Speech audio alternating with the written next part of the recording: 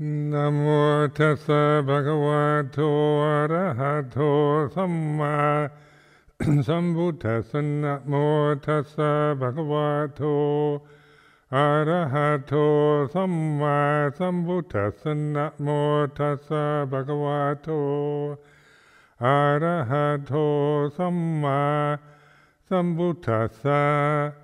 Aparuta sangamata satavara e sodavanta bamunchantu satang.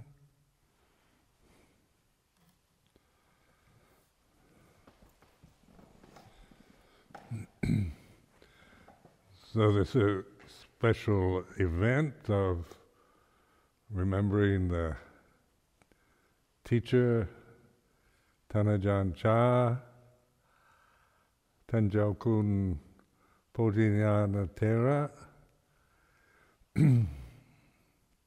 It would be his 90th birthday today, 17th of June.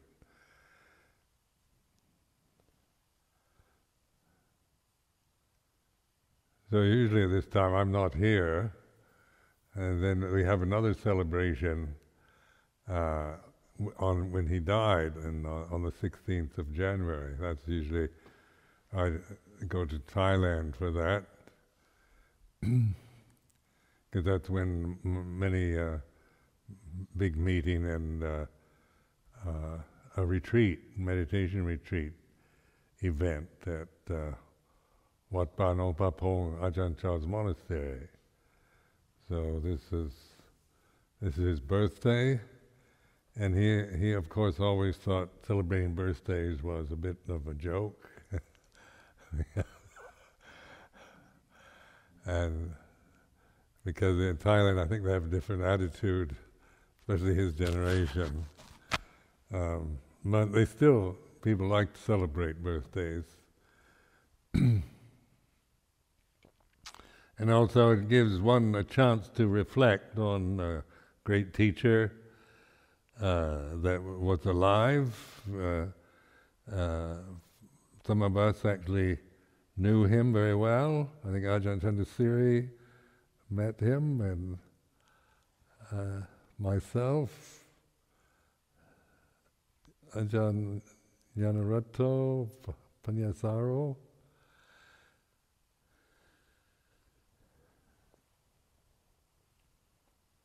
So it was. He was the kind of inspiration for these monasteries in England, in Europe, in Australia, and New Zealand, and America. And it's quite a interesting thing to contemplate. A Thai monk in northeast Thailand who had was relatively unknown when I first went to live in Thailand in 1966. I spent the first 6 months in Bangkok, where I was trying to find a teacher, a place to ordain. And of course nobody then amongst the expatriate or European Buddhist community living in Bangkok at that time, nobody had ever mentioned Ajahn Chah. And Ubon is where he lived, which is the province that borders on both Laos and Cambodia. And so it was there was a huge American military base there at the time, an airfield. And this was during the Vietnam War. So there was a big B-52 airfield, or these huge monstrous planes that would go take off from Ubon and fly over and bomb Hanoi. We could even hear them sometimes taking off from the monastery, where we could hear from the monastery they made so much noise. And this, I was the first Western monk there, so it was quite, for the local people, it was quite a surprise, because they were used to American airmen, riding around on motorcycles, and so forth, but for an American to become a Buddhist monk at Wat Ban Ompa Pong, which was considered the one of the most strict and disciplined and toughest monasteries in all of Thailand. And they couldn't see why I would even think of ordaining there. In fact, some people told me that 3 months in the Thai tradition, usually a man's supposed to ordain during his lifetime, at least for 3 months during the Vasa, or the rainy season retreat. And some people told me that spending one Vasa retreat at Wat Pah Pong was worth 10 years of being a monk at any other monastery. But the thing that impressed me, of course, was the teacher himself, Luang Por Chah, and that it was a disciplined place. In Thailand, of course, being a Buddhist country for hundreds of years, it has the wide range from the best to the worst, and so a lot of in Bangkok, I would never have really wanted to become a monk if I had to live in the monasteries in Bangkok.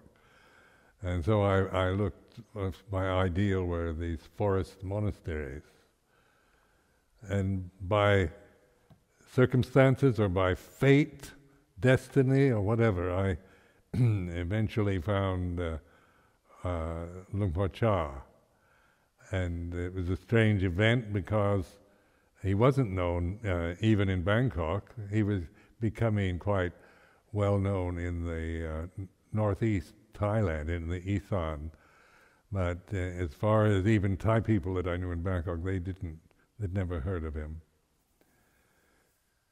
So by circumstances I met one of his disciples, a Thai monk who spoke English, and at that time I couldn't speak Thai, so this monk and he convinced me to go and spend my first Vasa as a bhikkhu with Luang Por Chah.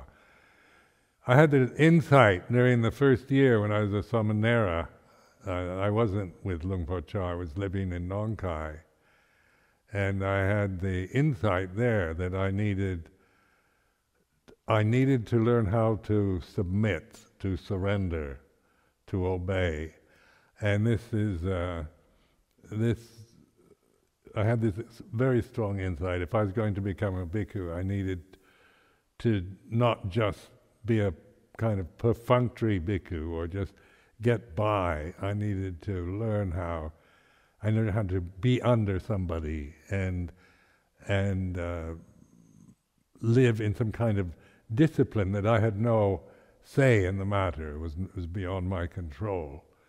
And so Wat Pah Pong offered this opportunity because a very traditional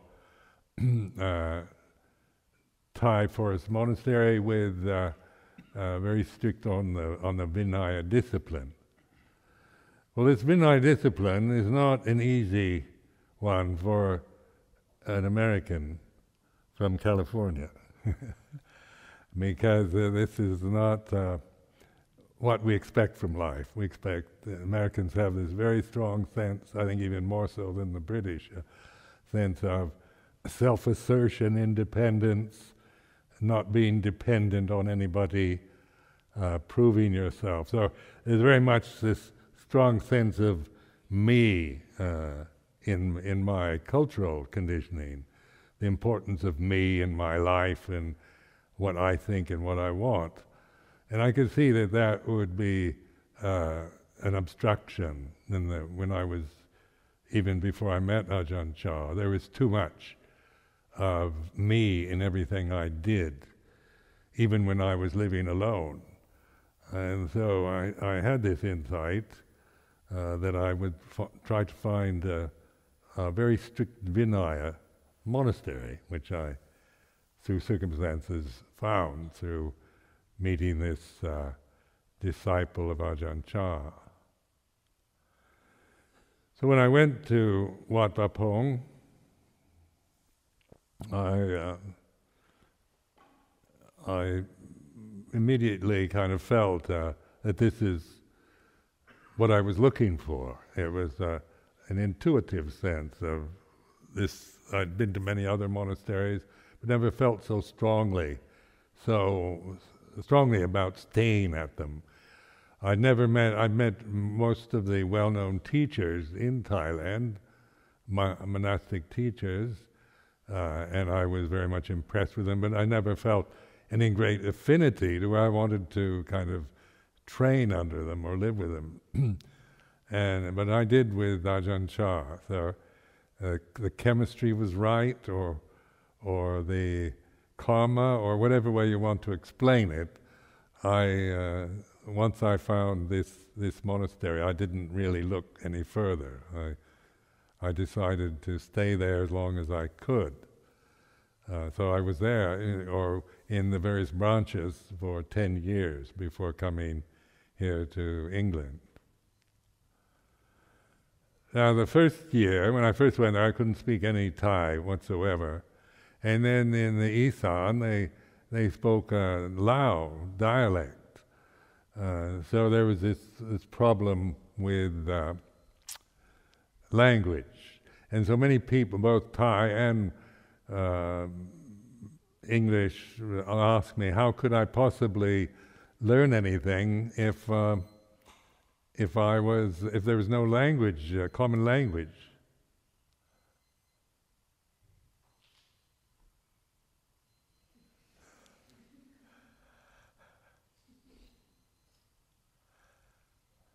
Is there a fire?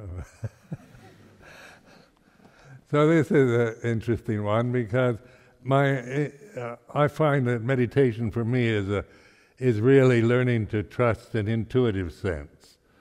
During the year that I was a samanera, as many of you have heard me talk about it before, I had tremendous insights into the Four Noble Truths, and this was not just a kind of intellectual exercise, but insight is the kind of gut knowledge, a profound and direct understanding of Dhamma. So I did have this before I met Ajahn Chah, but also part of that insight was I needed, if I was going to take the higher ordination of the bhikkhu, I needed to actually do it in a proper way, not just in a kind of traditional way. And not being Thai, I of course had a very American attitude, a Western attitude about religion and monasticism. I didn't really understand it. The Thai culture I didn't really understand, but I was open. And so a lot that I learned, both when I was living alone in the Wat Nun Panao and Nong Khai, and when I went to live with Luang Por Chah in Ubon, was basically using an intuitive sense, in which is outside the particular necessity of a common language. Because the first year I learned to speak the language, but like any of you know, that when you're living in a country whose language you don't know, it takes a while and Thai is a very different kind of language than English or languages that I had studied, French or whatever, when I was in university. So this I had to learn how to receive a different kind of way of talking, where tones and vowels become the necessity, and where you have to listen to understand the tone of the word, which in English, of course, is not really part of our way of speaking. The tone doesn't define the word, where in Thai the tone that you give is the word could have many different meanings with different tones. So this was learning to tune in to the environment, to the teacher, to the situation I was in. one thing I did appreciate was that I felt this was a very admirable monastery, and the ambience was one of practice. Ajahn Chah's main emphasis was on the practice of Dhamma. So he told me in the beginning, he said, to put away your books. You don't bother to read anything, just practice. And of course, myself, being one who loves books, became addicted to reading books. When I was a layman, I couldn't go anywhere without a book. I felt very ill at ease. So I always had a book with me. And of course, I gave up books and lived. I couldn't have I had to learn the language. But also, I realized that what I had to do was conform, and that conformity was not a value that I ever had. In fact, when I was in the university, I saw myself as a nonconformist. I prided myself as being a nonconformist, and that conformity was for idiots. So there's the kind of conceit I had when I was a young man. And I'd been in the military where you had to conform, and that was enough. 4 years of the U.S. Navy was enough for that. And then the kind of expressing yourself and living your life and self-assertion and proving yourself, and also nonconformity appealed to me, a sense of freedom to do whatever I felt like doing. Then finding myself in this monastery where the only way I could stay there was by conforming. There were no kind of agreements or negotiations about, I don't particularly want to do this or that. You just did whatever, and then I was a newly ordained bhikkhu when I went there. Ajahn Chah was, wouldn't give me any special privileges either, because, many people felt that being a Western monk, I'd have trouble with the food, and of course everything was new for me. The type of food and the climate was hot, and the customs, the language, everything was different than what I was accustomed to as a layperson. So it did demand a kind of conformity, a blind conformity. But within that conformity, Luang Por Chah it wasn't like a concentration camp or the military. There was a purpose to it. The conformity was the way that we agreed to live together for mindfulness. So Ajahn Chah's emphasis was always on cultivating awareness and mindfulness. Well, of course, this is as you know, is the essence, is the essential. And when I shout, the gate to the deathless is open, the gate is actually mindfulness. It's our ability to awaken, to be fully present and receptive in the here and now moment. So then the conditions, whatever they might be, are no longer the essence or the thing that one is seeking to control and manipulate the conditioned realm, but the agreement to live within the structure of the discipline in order for mindfulness, not for blind conformity or just being a kind of puppet or a toy soldier marching in step. And that's, of course, how I viewed it at first, was just you had, this kind of conformity seemed not that much different from naval training. But in naval training, it was all about reward and punishment, about you were conforming out of fear, out of you would be ostracized, punished, or for not conforming, and humiliated, especially in the preliminary training for the military. But this was, of course, I chose to be in this monastery. I could have left at any time, and then there was a high sense of moral commitment.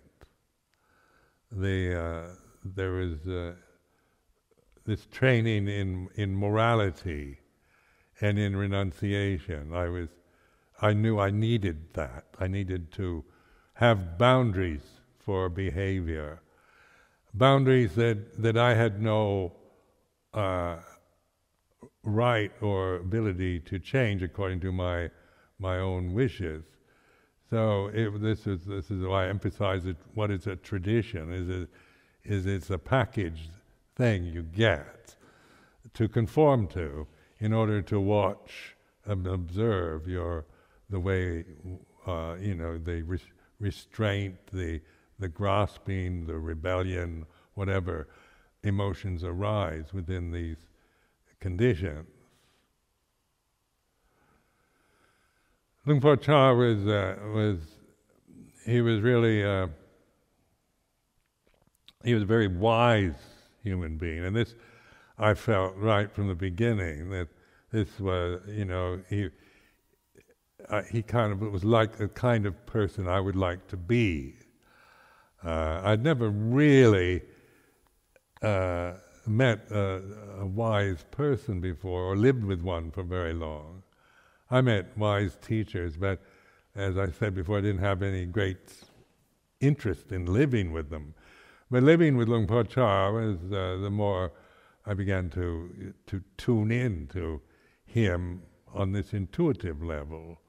I realized that wisdom, compassion were very much a part of the life. So it wasn't just like a learning to march in step and do everything mechanically, but to learn how to simplify one's life to where we could actually live together and develop awareness, mindfulness. Now, most people, are mindful to a certain degree, but it's not a value of our society. I don't even remember using the word mindfulness before I became a monk. When I became a monk, started meditating, the emphasis was on concentration. It was all about samadhi. And of course I'd read many books on samadhi and on yoga and Vedanta and whatnot. So this word samadhi, was like created this sense of something you attain. You've got to get samadhi, and that's very much how the Western monks or Western Buddhists in Bangkok talked: is attaining samadhi. So, I had this same mindset of getting and attaining these states of concentration. And what Luang Por Chah was challenging this attaining mind, because it was about receptivity and awakening in the present, not as an attainment, but as letting go. The whole emphasis was on letting go of desire for attaining. So that was quite a revelation to realize. The motivation was to get samadhi or get higher states of consciousness, to get something I didn't have yet, or to get rid of the negativity, the defilements, the kilesas, the faults, the weaknesses that I have, is to get rid of them, get rid of the bad, and try to get hold of the good. And so this was how my thinking mind, my personality operated, was very much on that level of attaining and getting rid of, was annihilating, destroying defilements, kilesas, and attaining high levels of consciousness. So then this, of course, Rinpoche could challenge. Just by pointing to he was able to get me to look at what I was actually doing, and what I was thinking, and what my own emotional reactions to the restraint, to the frustration of training as a Buddhist monk, learning another language, getting used to a different type of diet, learning to conform, obey, follow, know your place within the structure. This was all something that brought up a lot of resistance, conceit, pride, and rebelliousness. But rather than the important thing was seeing the suffering caused from attaching to these reactions. So intuitively, I kind of understood this. The reason why I went and put myself into such a situation was during that year in Nong Khai, I did have that kind of insight. But the momentum of my karma was very much based on attaining and achieving, getting rid of, purifying, which meant to me, from the ego level, to purify was to get rid of, to annihilate, kill the defilements, the axis of evil, the terrorists, punish the criminals, behead the heretics, and so forth. Even though on an intellectual level I didn't like that, yet actually emotionally I was very much conditioned toward this achieving, attaining, by getting rid of and suppressing. Now, mindfulness then is not like suppressing, denying anything, but it's allowing what has been suppressed, what has been denied, one's feelings, emotions, reactions to life into consciousness, and then one can be mindful what arises in the consciousness. So this is interesting to contemplate how consciousness works, because the Western model of consciousness was one of it being within the body, like it was really associated very much with the brain, and yet in the vipassana practices, in the reflection on Four Noble Truths and insights, is that you're actually, by letting go of conditions, is not suppressing or denying or annihilating anything. It's just letting them be what they are. So learning to accept, let the mood, my rebellious mood, or anger, or resentments, or jealousies, or fears, when they would arise, to let them be, and be the awareness itself of these emotions. And then you have the insight into their impermanence and their anatta, or not self. So, and when training in a strict monastery, there's a lot of rules that I thought were foolish or silly or unnecessary, basically because I'm quite a lazy person at heart, and I don't like fussiness and all the picayune kind of discipline and rules, and so I find it annoying. I'm like the grand gestures of life, the great ideals, but I've always felt very annoyed, irritated at the kind of detailed fussiness that some people seem to be obsessed with. Well, I had to deal with this feeling of being irritated, frustrated, and also I began to see the suffering. Was it the rules, the little rules, the fussiness of the way you had to do it in a certain way. Was that the cause of suffering, or was my just not wanting to be bothered, my own conceit, thinking these are not necessary, and that? So I began to, investigate. Looking into the causes of suffering was not wanting, not wanting all this fussiness around the rules. In the Thai monasteries, you have in the rainy season a lot of mosquitoes. So I contemplated mosquitoes a lot because there were so many. And of course, when you become a Buddhist monk, you can't kill anything with intention. So, and then in the rainy season, there's just kind of, you're sitting in meditation hall like this, and they didn't have screens or mosquito screens or any way of stopping them, so they'd come in and you could be, have these irritating bites and buzzing sounds, and it would bring up so much anger and aversion and desire to get rid of them. I could actually begin to see, contemplating this desire to annihilate what I don't like, just by contemplating the reality of mosquitoes. Because I didn't like them. They're not, they're not lovable. They never do become lovable. One never, after 40 years, likes mosquitoes. They're just unlikable, irritating creatures.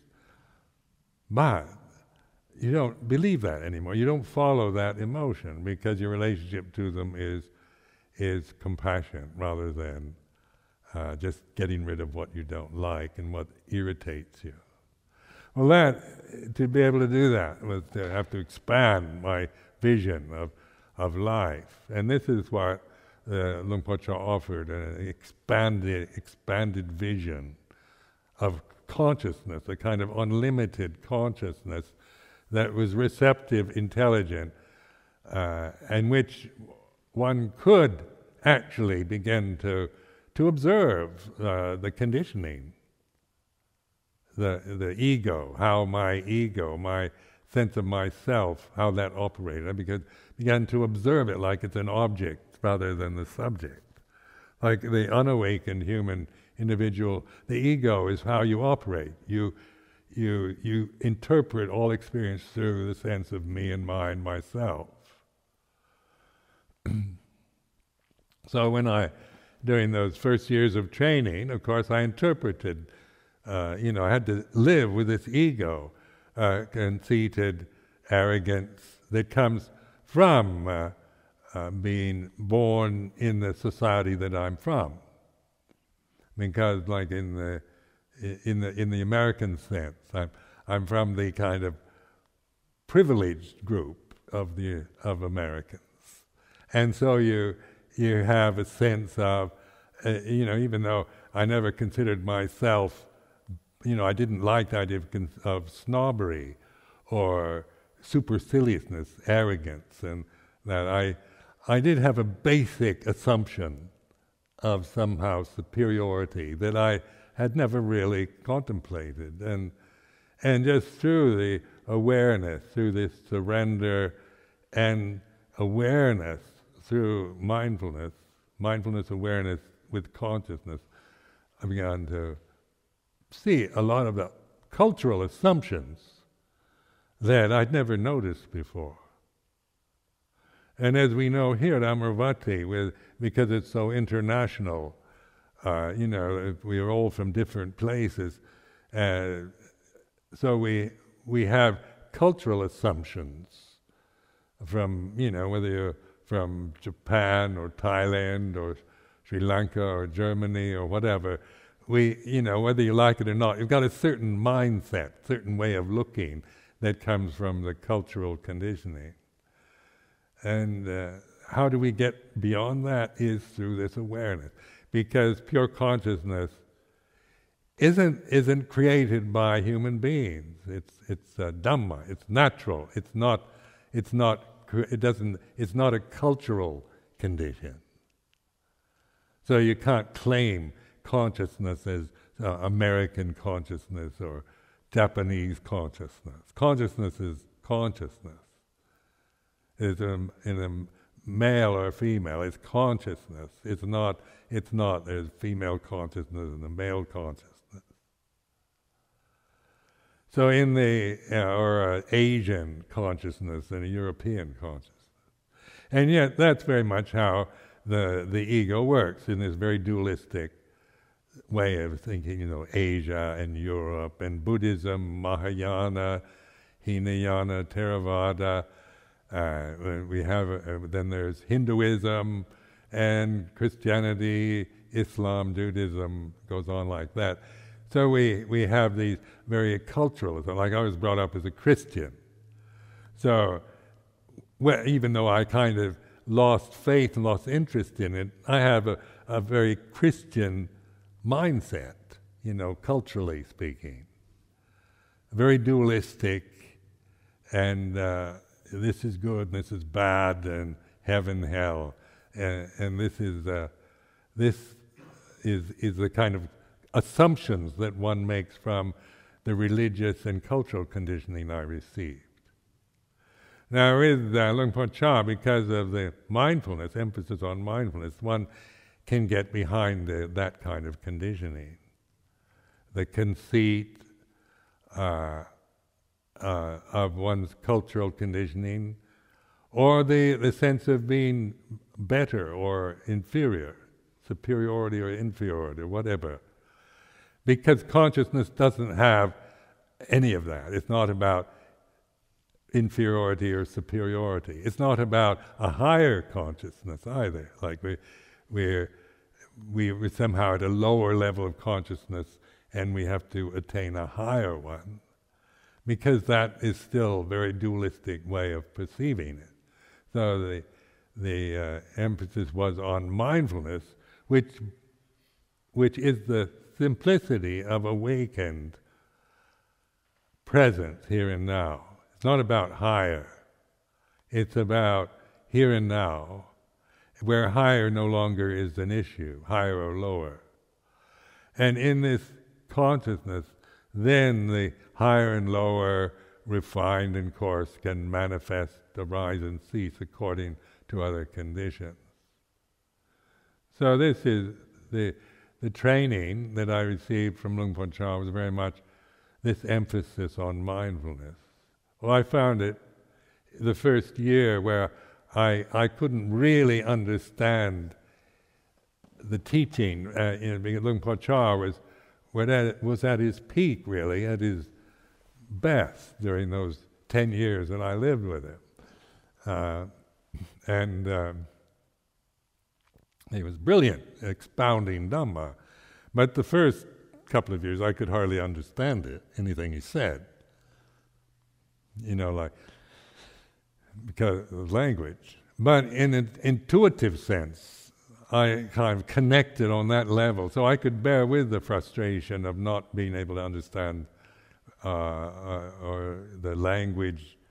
Or as I began to understand it, I had to struggle and kind of, because I did tend to interpret Thai into English words. So there's the first couple of years I really appreciate, because, even though it might have seemed, looking back, I just feel incredibly grateful for that, for all the frustration and difficulties that I experienced. And at the time, I remember it was, what am I doing here? I had the way the mind would find fault and feel all kinds of. I would get strong sense of paranoia sometimes when you're living in a culture that's very different from your own, and they react differently, and then you don't know what's going on, And so I would start getting paranoid, start interpreting, misinterpreting all kinds of actions and reactions to things. But Luang Por Chah's emphasis was on awareness, not on, trying to figure it all out and to have, before I could actually develop mindfulness and meditation, I'd have to learn to speak fluent Thai. There was no suggestion of that I even had to learn Thai. It was about practice, and practice was always on this level of mindfulness. So we actually had to do a lot of work. Luang Por Chah was always great at finding work projects for us, which I didn't like, because I wanted to practice, and I like that of sitting and getting very tranquil, because I can concentrate my mind, I can get very tranquil, and I quite like that. I mean, then if you're working, like we had to do laboring work, building things and building walls. I still today, when I go to Wat Pa Pong, we built this really ugly wall,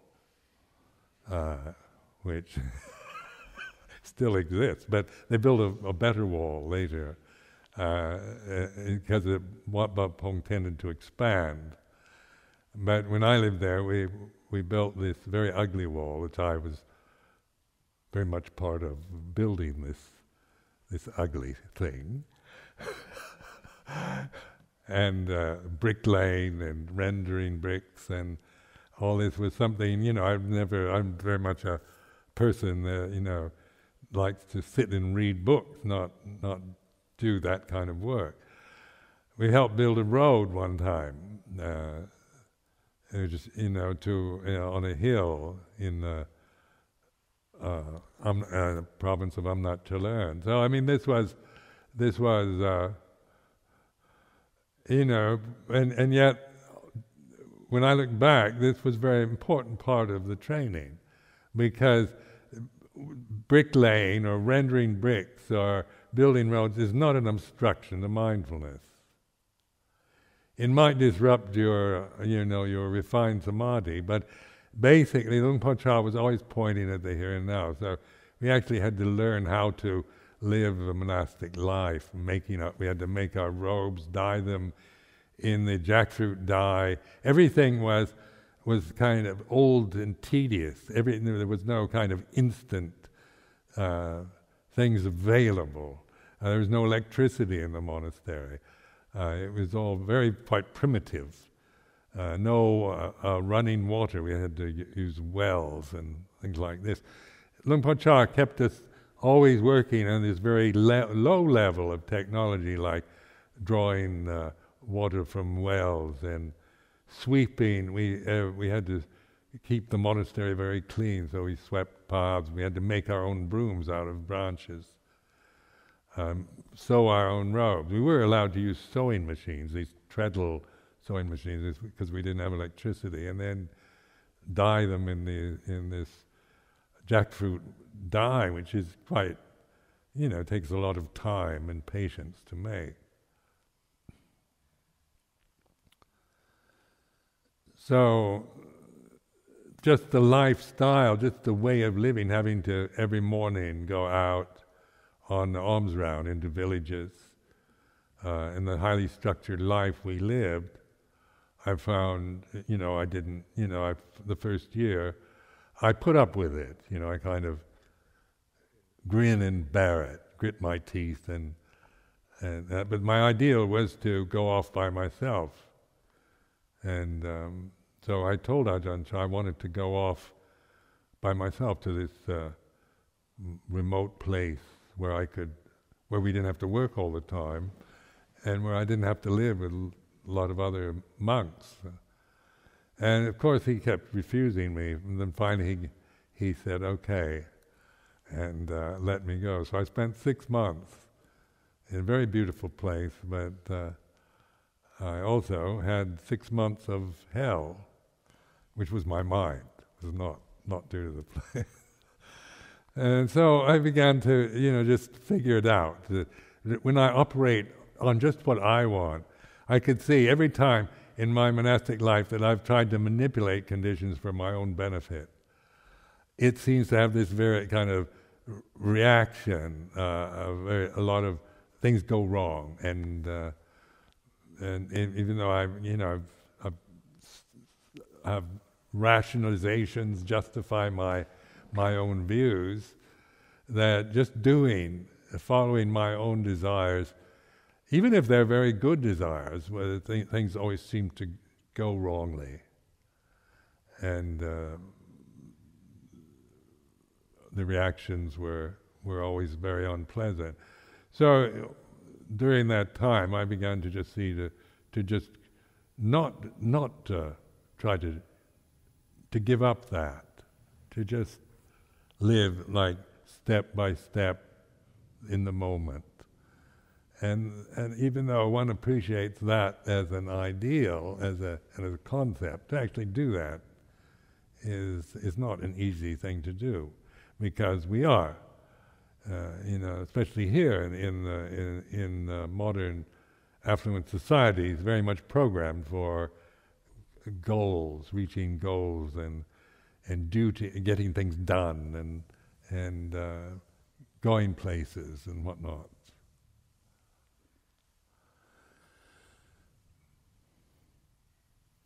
I feel very fortunate that I was able to live there for 10 years in the Isan, because now it's changed. Thailand's become a very modern country. But those 10 years from 66 actually, to 1977, when I came to live here, Thailand became a very modern country. It was changing during those 10 years, but where I lived, it was still like old-fashioned Thailand or Laos. It wasn't, the roads weren't very good, and everything was quite basic, and like old rice-growing villages, farming communities we lived near always these farming, rice farming villages. And I began, as I learned the language and understand the dialect, I began to appreciate the kind of quality of life of these northeast Thai rice farming communities. There's a certain loveliness and graciousness that I found very appealing.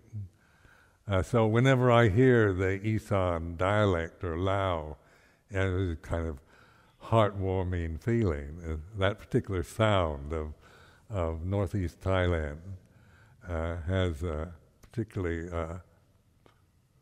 heartwarming reaction in my heart, because it was those 10 years where I transformed from being very egotistical, self-centered individual towards one who's actually living by letting go of that, freeing myself from the suffering of my ego, my thoughts, my memories, my emotions.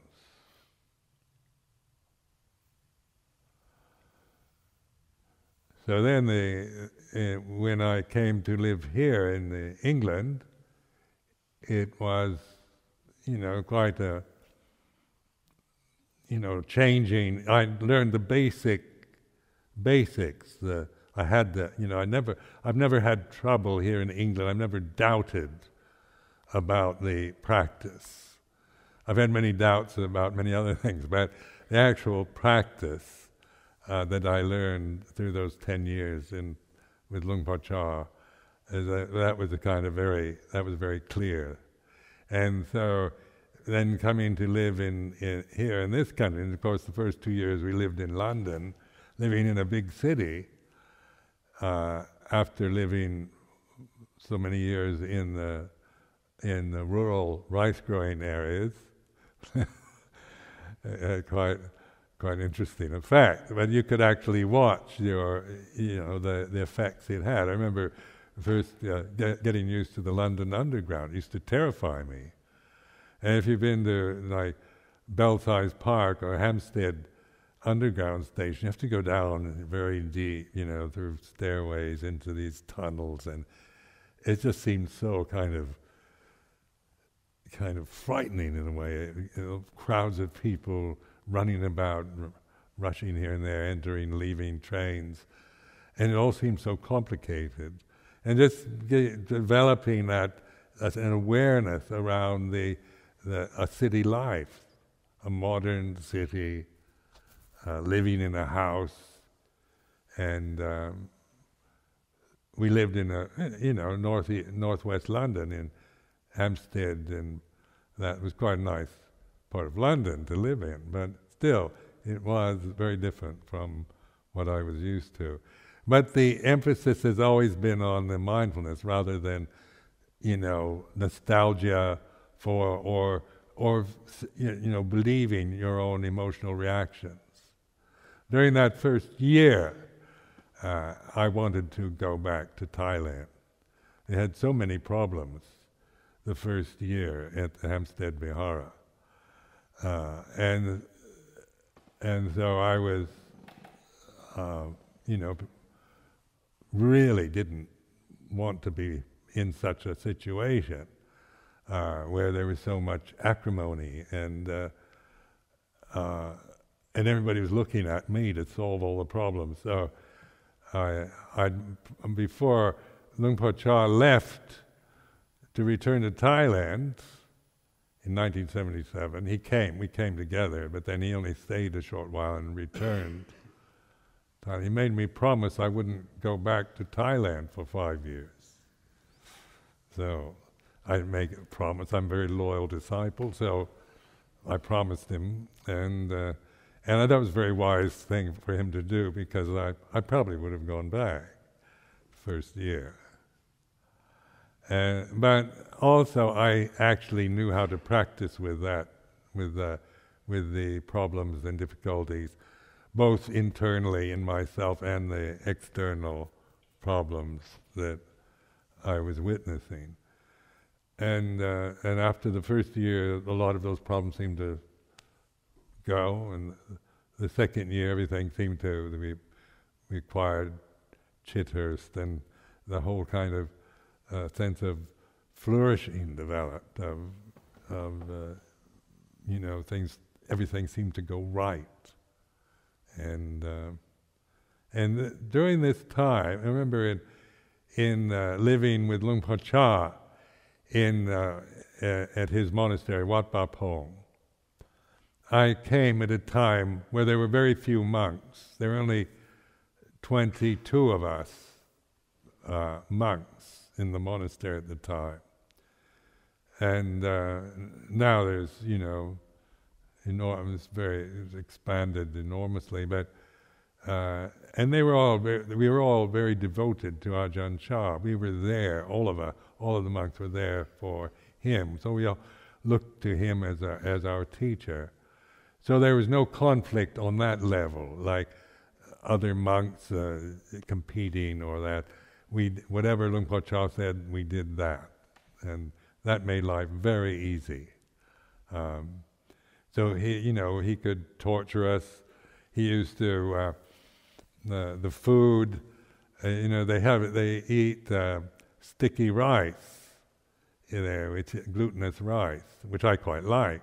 But also he'd mix all the food together. Not that you get the rice separate in your alms bowl, but then the lay people bring these tiffin carriers with nice little curries and whatnot, and he dumped them all in one big basin, and you get chicken and pork and fish all mixed together in this kind of horrible mixture of different flavors, and then we ladle it out into the alms bowls of the monks. Well, that is first I found that just totally disgusting way to eat, and but I learned to eat that way. the first month I couldn't eat it. I ate just mangoes. I arrived during the mango season. Mangoes and sticky rice. But after that, when the mangoes stopped, then I had to learn to eat the rest. And I did. I began to just, reflect on, the reaction, the aversion, that I felt, and wanting it to be otherwise. And this is what Luang Por Chah wanted us to do, to be able to observe, how we don't. None of the monks probably liked the food. It was made very unlikable, but we learned to eat that. And then there would be days where we'd be invited out. I remember a big wealthy woman in Ubon, in the city of Ubon, who had movie theaters. And she was of Chinese ancestry. And when she invited us, then we knew we were in for a really good meal, Chinese food. And I was ashamed to tell you how greedy it made me. Even eating this kind of stuff.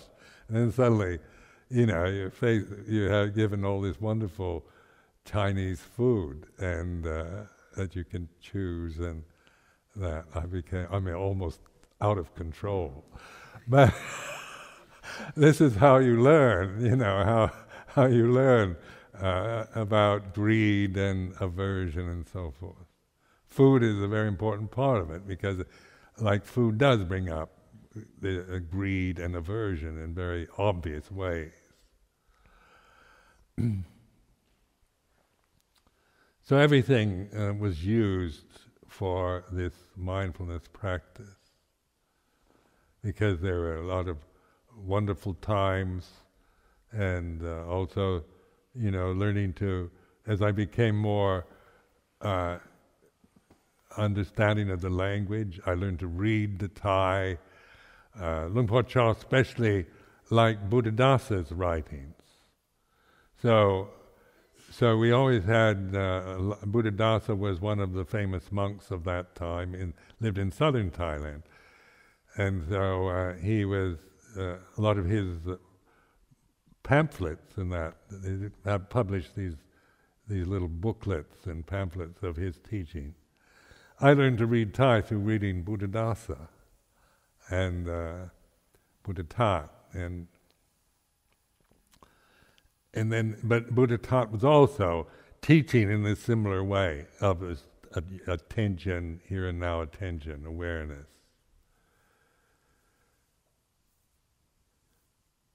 So the result is, when I think of Ajahn Chah, I always have this sense of Gatanyu Gataveti, which is gratitude, because it was very. I feel this feeling of incredible gratitude for meeting him and for learning. He was a very charming person, had a great sense of humor. He was a very earthy person. He wasn't like floating up in the skies, living with angels and devatas, but he was actually a very earthy, practical man. And he also understood the human condition. Like the thing I learned, and I really appreciate living in the Thai monastery those years, was it's a much more kind of, it's not idealistic, like in northeast Thailand. Because they're farmers, and mainly rice-growing communities, they're very much aware of the environment and the earth and the things around, the very kind of earthbound conditions. And being Buddhists, they also they're not living according to ideals of how they would like life to be. They have an acceptance of life, both in its pleasurable and unpleasurable experiences. They seem to know, like Luang Por Chah seemed to know, that things change. You can't keep things at a peak, and and make everything, control everything to fit your ideal. And this was very important to me because when I first went there, of course I kind of idealized the monastery. I thought, this is the perfect monastery. And then as I lived there for 3 years, past 4 years, and then I began to see things I didn't like about it. There were, and so I began to become very critical, and I began to notice, it wasn't like it used to be. It's degenerating, and so I thought I'd better warn Luang Por Chah, the expert, me, going. So I remember going to him and warning him and saying, it's not like it used to be. This isn't like it used to be, and that, and he just said, it's changing. And here I was trying to ignite him, to get him to say, we've got to bring it back to what it was. And he was laughing at me. And he loved to say, oh, Sumedho loves to suffer. And because, it's such an idealistic person. So idealistic and high-minded. And I had visions of how, I wanted Wat Pa Pong to be like this and stay in the way that I idealized it. And when I saw it changing, of course, it doesn't change for the better, it changes for the worse. And so then I began to feel this kind of fear that it's all degenerating. Well, Luang Por Chah wouldn't go along with that. He's pointing to change rather than to an ideal, perfect peak monastery. And that, when I couldn't arouse him, fear in Ajahn Chah, or concern about the changing conditions that I thought was degenerating, I began to observe, because he had a very powerful effect to get me to look at how I actually was feeling. And I could see this desire, this kind of conceit, that my ideal of what Wat Pa Pong was and what it should be, and that I didn't particularly like the way it was going at the present time. And everything was reflected in this consciousness. I could see this. I want it to be like this. I don't want it to change like that. I don't. And so I, just by observing this, how my personality would and my critical mind would operate, and then Luang Por Chah's lack of concern about change. I was pointing at change rather than at how things should be or how things were at a previous time. Later on, some of his, as Wat Pa Pong became more modernized in electricity and the wells were changed, we had pumps on the wells, and we had, everything was modernized. There was a lot of criticism of that because the ideal was this very primitive monastery. But I could see in myself that you can't hold things down to an ideal standard. That life is about change, and things change for the better, and then they change for the worse. They don't keep changing for the better, and they get better and better. They get better, and then they get worse. And then apply that to your own state of mind, to the fears, anxieties, your emotional habits, and views and opinions, and physical conditions. Like now, I'm be 75 next month, three quarters of a century. 75 does have this perception of being very old, even when you're 75.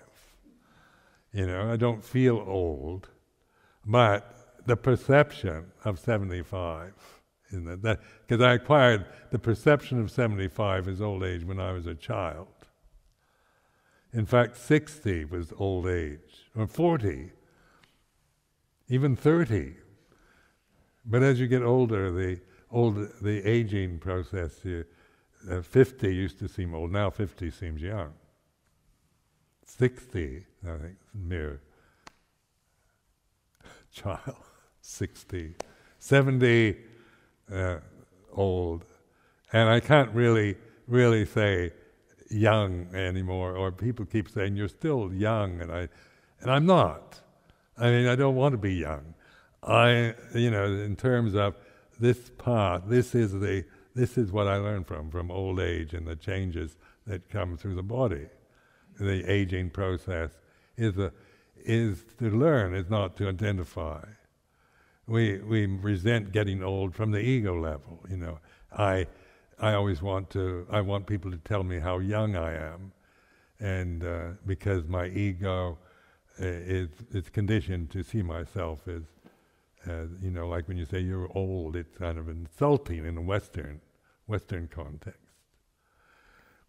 But for me, it's you see it in terms of Dhamma rather than in terms of vanity or attachment to the body. As if I'm this body, then it's definitely old, an old body, and it feels old.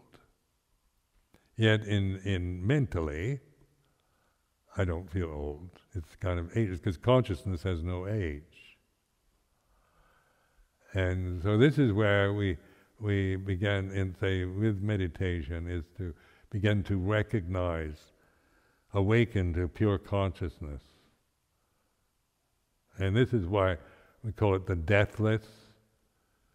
And I was giving a retreat in Portugal last week, and I kept emphasizing this over and over, the deathlessness, because this is a word that you can't imagine. You can't make an image out of deathlessness. And the word death itself has an ominous ring, doesn't it?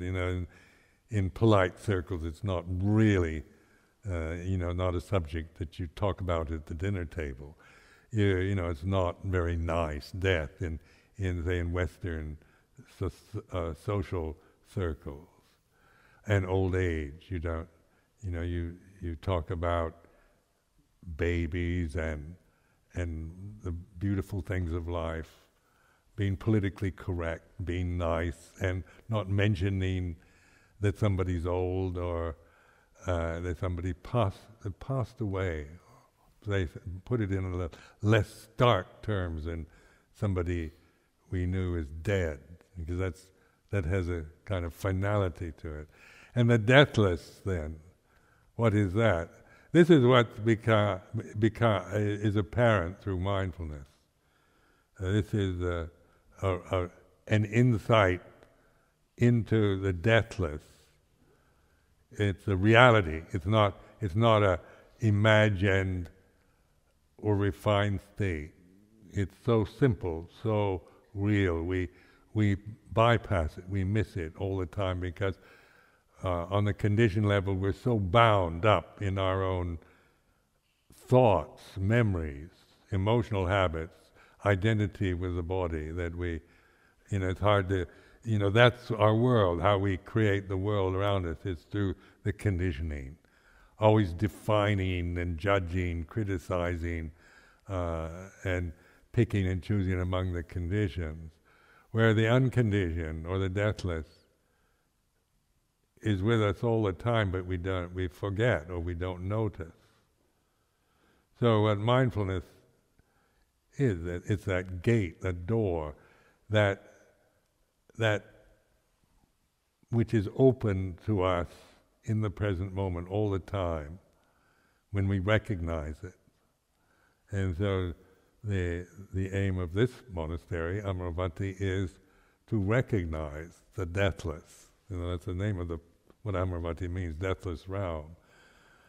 Well, it's not trying to point to the place, but it's a reminder of what we're here for, is this awakened attentiveness till we we know. It's this what they call jnana dasana. It's a profound knowing, a direct knowing, not from concepts anymore or ideas, but we know, this pure knowing, consciousness with mindfulness and wisdom, and then that is the liberation that the Buddha was pointing to. And this is very much what Luang Por Chah, the essence of his teaching was about, and the life that we lived in this monastery was, its sole purpose was for this awakened consciousness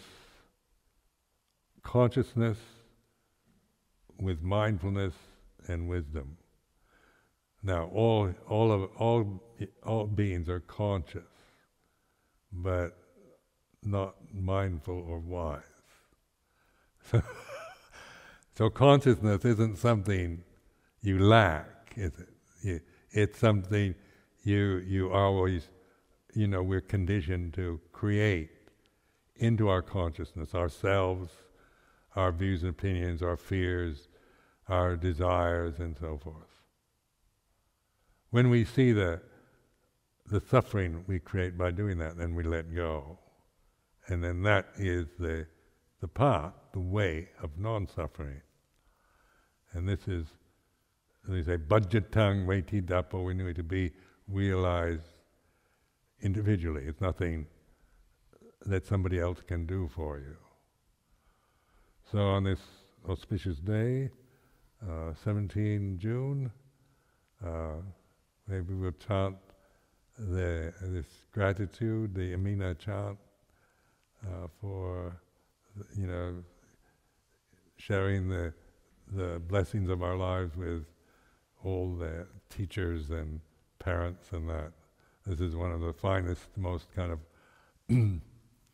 generous chants that a human being can possibly think up. So I'll stop here.